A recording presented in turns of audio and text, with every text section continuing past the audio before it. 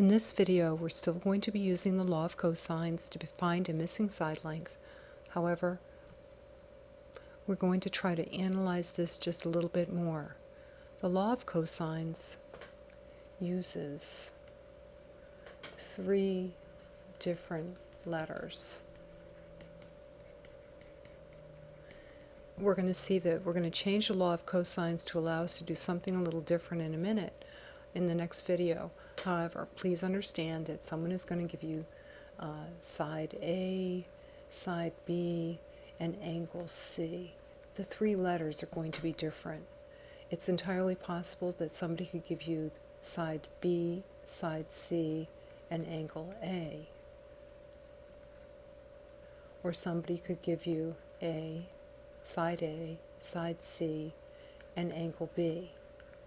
So really the distinguishing characteristic of the law of cosines is that you're given three different letters. And in this situation, when you're given side A and B and angle C, we're looking at two sides and what we call the included angle. So when you're trying to decide whether you use the law of cosines or eventually we're going to be looking at the law of sines, you're going to be looking for this type of situation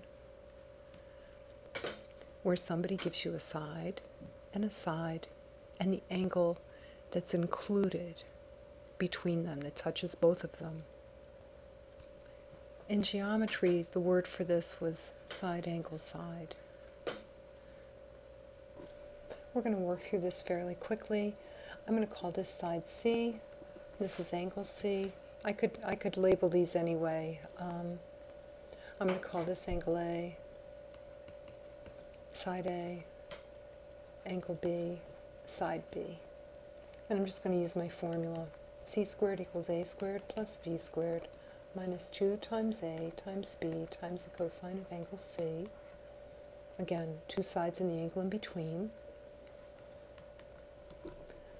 We have 5 squared plus 8 squared minus 2 times 5 times 8 times the cosine of 56 degrees. We know that this is going to be a positive number, that this whole product here is going to be something that's going to be subtracted from 5 squared plus 8 squared. And again, this is the Pythagorean theorem portion of it all. This is our modifier, and our modifier is going to make this less than 89 eventually. When we do 2 times 5 times 8 times the cosine of 56, we get, this is 80, and the cosine of 56 is 0.5592. I just like to break things down so that I can see this. 80 times 0.5592 gives me 44 and 74 hundredths. Doing this subtraction, I get 44 and 26 hundredths, and I'm going to take the square root of that to get my final answer, and I get 6.7 approximately. And I'm just going to look at this really quickly to see if it makes sense, and this is how I do that.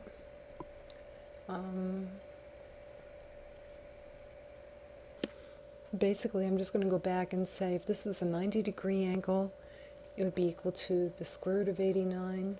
If C was 90 degrees, little c would be equal to the square root of 89, or 9.4 approximately. And this is less than that, and it seems like a reasonable answer. I don't have too much else that I can work on because I don't know what angle B and angle A are. Once again, if we're trying to find this missing side length here, and I'm just going to call it C,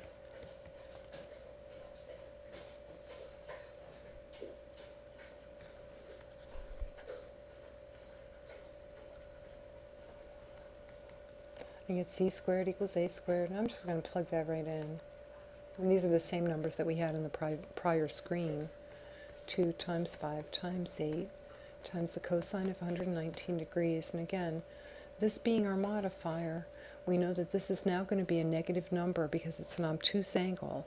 So this whole thing is going to be minus a negative, and minus a negative is going to add this value. We have the same thing that we had before. again, the Pythagorean theorem part of it. And here we've got 80 times the cosine of 119, side A, angle B, side B. And I'm going to use my formula. A squared plus B squared minus 2 times A times B times cosine of angle B. Again, two sides in the angle in between. We have squared plus 8 squared minus 2 times 5 times 8 times the cosine of 3.